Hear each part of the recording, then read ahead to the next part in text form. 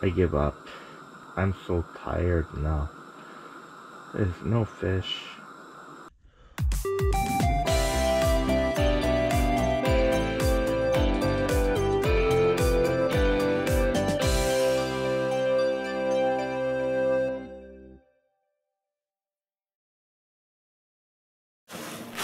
Hi, welcome to the Super Strike channel. I bought a Dakota Lithium battery, 12 volt, 10 amps. It's pretty light. Yeah, this one is the Hummingbird stock battery, red acid battery. It's pretty heavy. Stock battery is about 2.5 kilo. Yeah, it is pretty heavy. And Dakota, it's just only half weight. It's 1.3. Yeah, it's pretty light. Yeah, I can use the regular battery charger, Hummingbird stock battery charger, but that one is for red acid battery. But still I can use it, but charging late is 1 amps. It's small. I also bought a lithium battery charger with the Dakota battery because this one is output power is 3 amp. It's 3 times more than stock one. So I think I can use the regular red acid battery charger for lithium battery, but Dakota recommended use lithium battery charger because it might reduce the performance. So I'm fishing for about 4-5 hours now. The battery is still 100%. Yeah, it looks like a long lasting.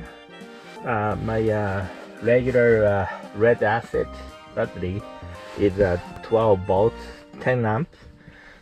But that one is also good and save energy more. Like as much as possible, I use in the flasher mode, not like a 2D mode, like a 2-3 hours. Battery indicator slowly goes down. It's good enough for my regular ice fishing only for about 4-5 hours. Sometimes I'm fishing for like overnight fishing, keep flasher turned on for 10 hours or maybe more.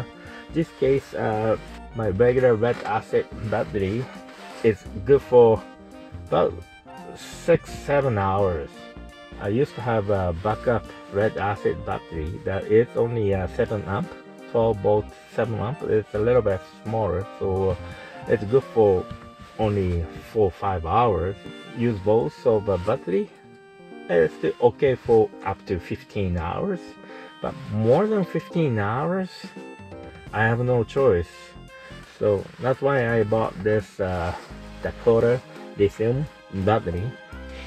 So far I'm happy to use this. I tested the Dakota Lithium battery at home, like simulation mode, demo mode, because I don't want to break the transducer. I think it's about 24 hours, maybe more. I think its battery lasts forever.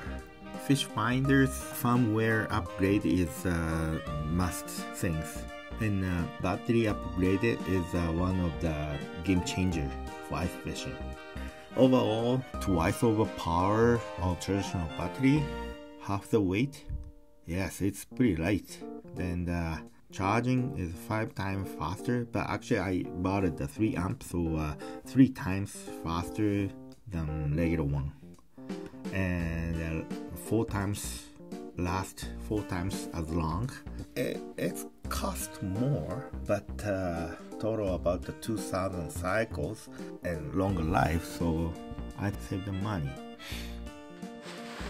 Fishing for 5 hours. Battery is excellent shape, but my fishing is terrible. No fish, no bite, no mark, anything.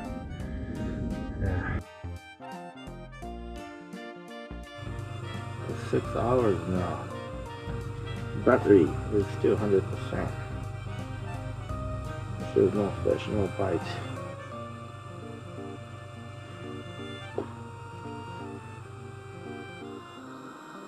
It almost 13 hours fishing. I give up. I'm so tired now. There's no fish. But I have some bites, but I couldn't catch any. 13 hours I use all of my regular lead acid battery, then change it to my backup another lead acid battery, and it good for maybe 14-15 hours. And right now 13 hours, but still Dakota Lithium battery is still works and still 100%.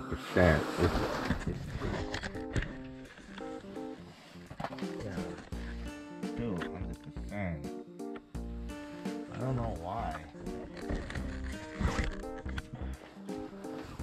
Yeah, and definitely good for 15-16 hours. Sure, maybe 20 hours, maybe 24 hours. Anyway, Dakota Lithium battery is pretty good. I like it. The fishing is pretty bad today. That's all for today. I hope to catch some maybe next time. Thanks for watching. See you at the next episode. Bye.